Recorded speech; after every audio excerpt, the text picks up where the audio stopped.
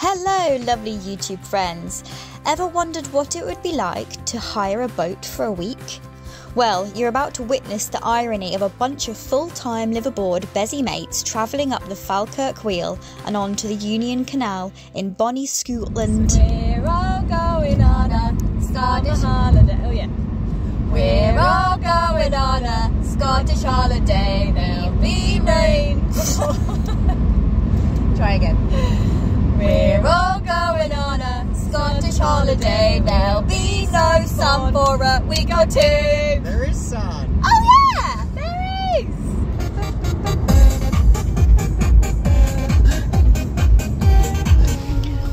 Boats! Just as it starts to rain, we arrive. Yes.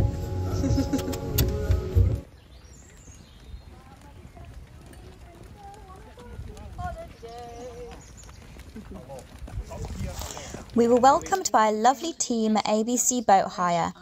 Our new pal Alan was so helpful and patient while we captured the boat for film. Hi Alan! Just waiting for some filming because Adam is doing a reel for Instagram. So we have to like wait in the rain I've hired Lauren to film for me. While the boat gets filmed on the inside. Yep, this is what happens when you create content. You get wet. Skylark is an absolutely amazing boat. She has a spacious living area and kitchen, 2 bedrooms and 2 bathrooms. She is so different to my boat. I was really impressed at how the beds folded out to be a double or a large single. Kind of outdoor schooling, homeschooling, There she is. and then you just... And now bringing in all of the stuff. 3-4 days of food. Activity. Like 4 weeks of food. Look at this. Got all the activities, the most important ones, guitar and yoga. Maybe at the same time, that would be interesting. What are you most surprised about being on this boat right now? That there's 2 bathrooms. I think that is quite the treat, to be honest. Yeah.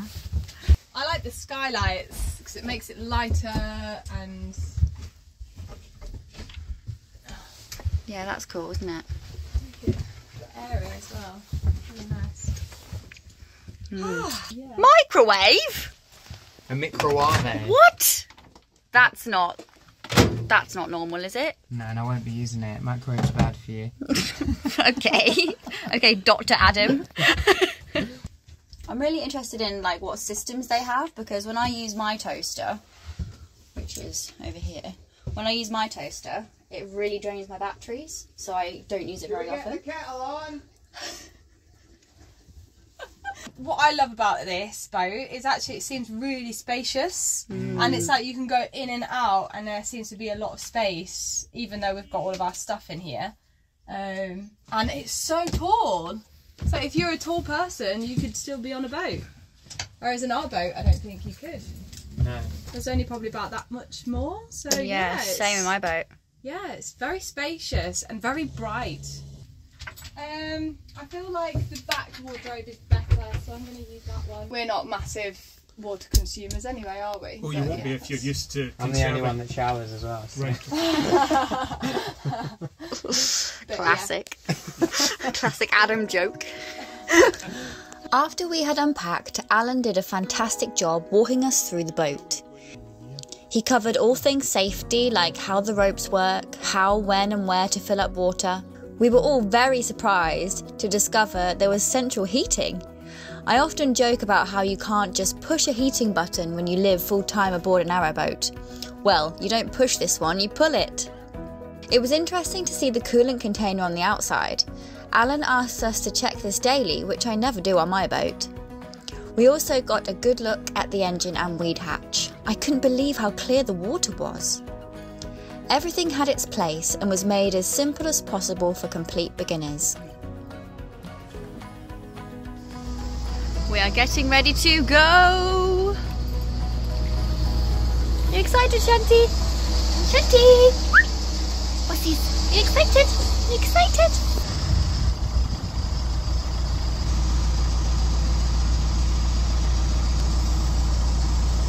That's great, yep. You're going to put it in gear. Yeah. You're steering. I'm steering. Where am I going? There we go.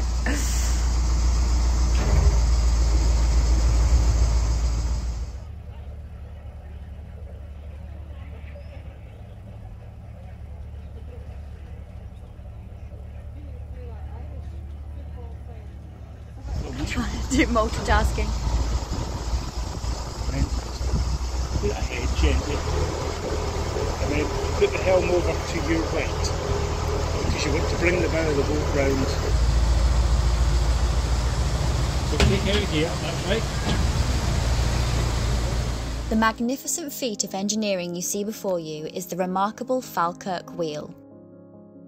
Opened in 2002, the rotating boat lift connects the Forth and Clyde Canal with the Union Canal, allowing boats to travel from Glasgow to Edinburgh. My favourite fact about the wheel is that it only takes the energy from boiling your kettle twice to rotate it, meaning that the engineers who submitted the design were clever beans. It's perfectly balanced. You excited to go in the wheel, May? Inspirations for the design include a double-headed Celtic axe, the propeller of a ship, and the rib cage of a whale. A form of contemporary sculpture, one may say. I was buzzing. Like a pro. Have you cruised a boat before? What? Have you cruised a boat before? Nah, never.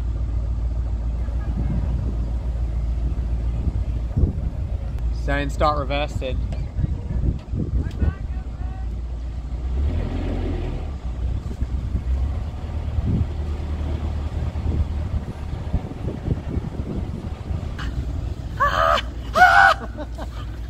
She'd wanted to do this for a long time. You won't regret it, honestly. It's great. Oh my god, I'm so excited.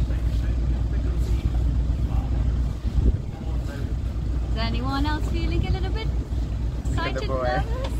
Hi, Shanti.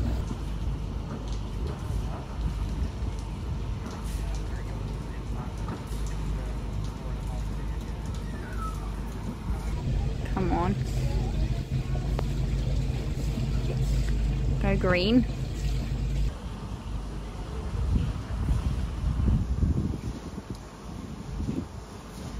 It's moving, it's moving, it's moving, it's moving, it's moving, it's moving, it's moving. It's moving. It's moving. We're moving.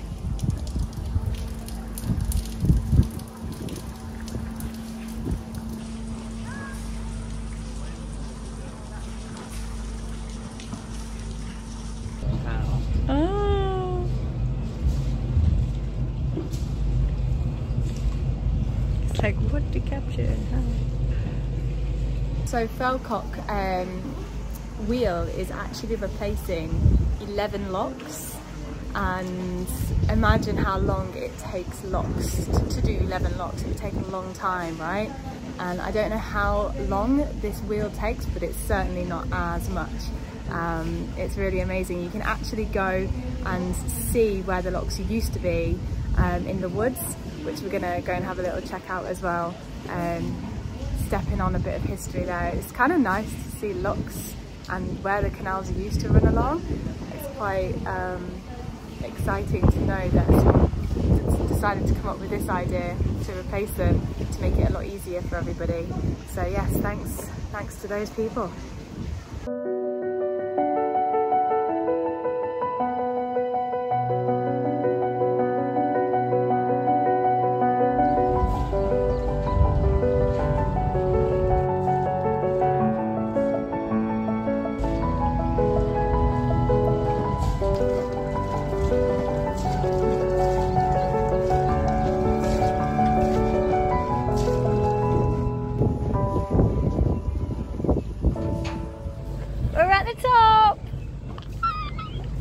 This amazing view, the most incredible. Was really, really cool. Really cool.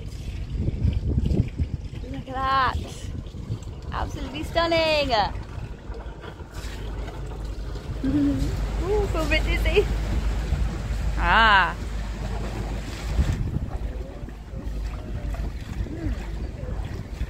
Can you explain what happens? Like, is there something that just goes underneath to seal it between the cracks?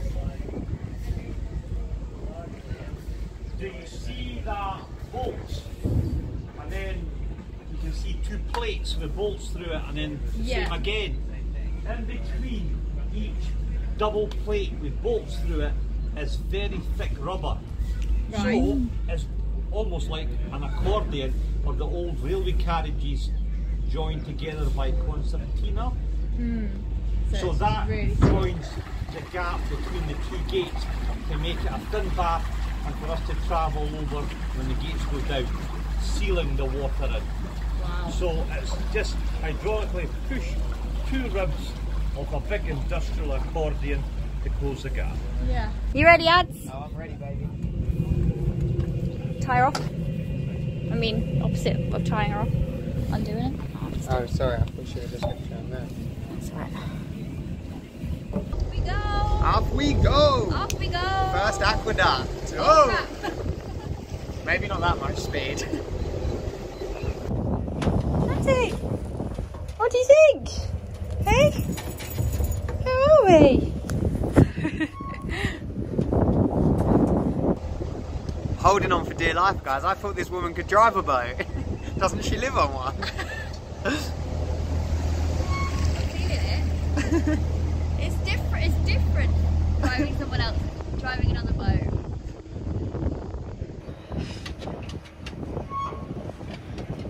Because the wind's pushing us, I guess. Yeah, you can stay plenty of speed, so I'm going faster. Just don't crash the boat, mate. I'm just not going to watch. I'm scared. I'm scared. You actually? Yes. So fast. Yeah, I know. can't handle how fast this is. Honestly, I'm holding on for dear life. We're probably going about 5 miles an hour. Well, we know, don't we? Wow, look at that. Tunnel.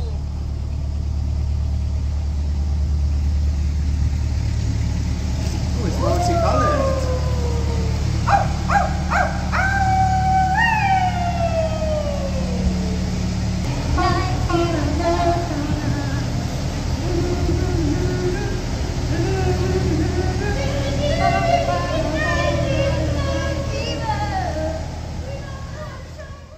Cruising a different boat for the first time really put into perspective how challenging it can be for holiday boaters to remember the brief.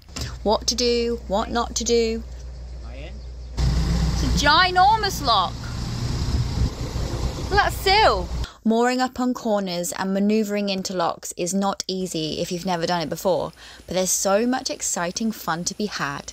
This is something I haven't seen before, the rope around the this pole inside the lock.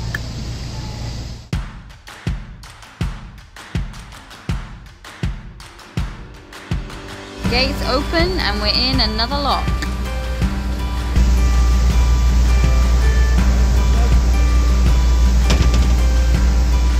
You go, girl. How lovely!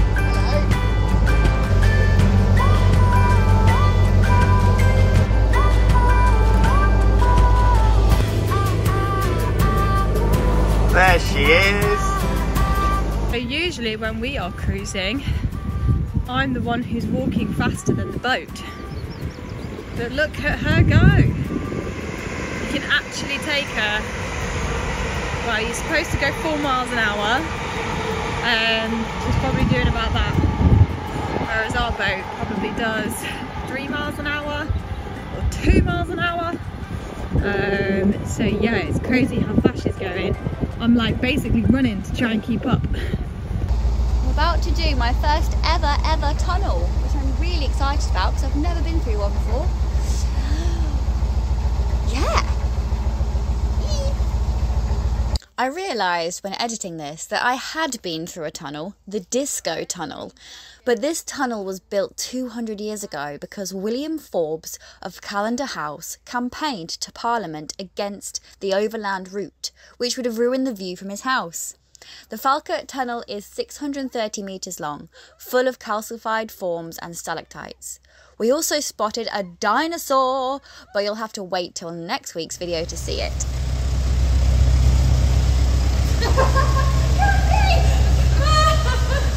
Whoa!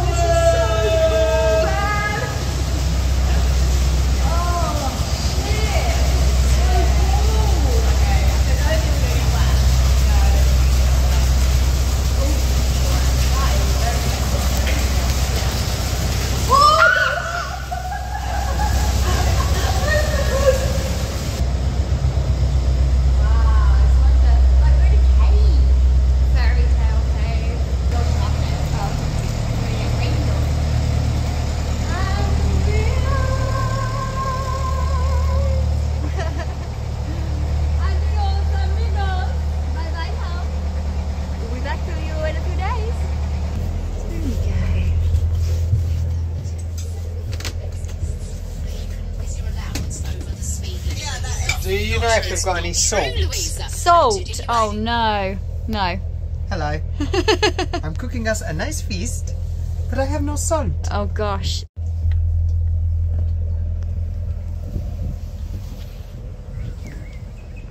Yeah, we're going to find a mooring spot now.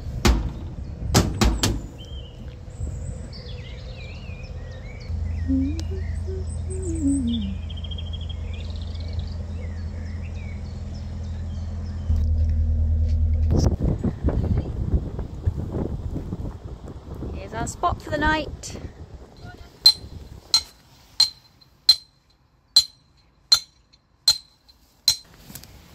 Do you want to fill it? I'll finish it off for you. I'll finish it off for you, lassie.